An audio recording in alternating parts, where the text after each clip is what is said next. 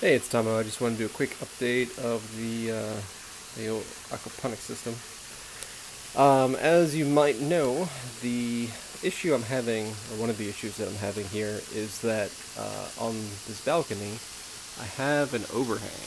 I'm on the top floor, which blocks a lot of direct sunlight. So it's kind of cloudy right now, but basically during midday in the summer right now, the direct sunlight comes out about, I don't know, a foot off the railing here. And you can see the kale trying to reach for it. So low light conditions are an issue here. And of course, the less light, the less energy the plants have to photosynthesize, the less growth you get. So my a solution that I'm trying is this little foil covered. It's actually a lid to a Rubbermaid bin, and the idea is just to reflect the ambient light back over, and you can see it's working a fair amount.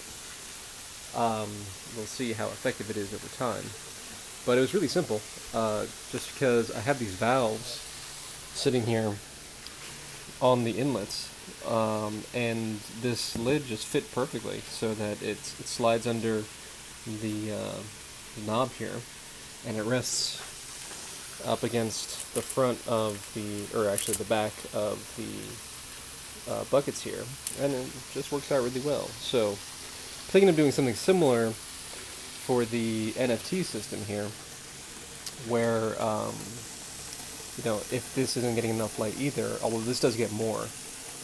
But I was thinking maybe I get some more of these J hooks and basically laying them the other way, so that they would be back here and just running some foil along the length of this. I think that would work actually pretty well. And the hooks would provide support for like cardboard or something that I can lay the foil on. And that's about it. Just a little quick update. Hopefully this works.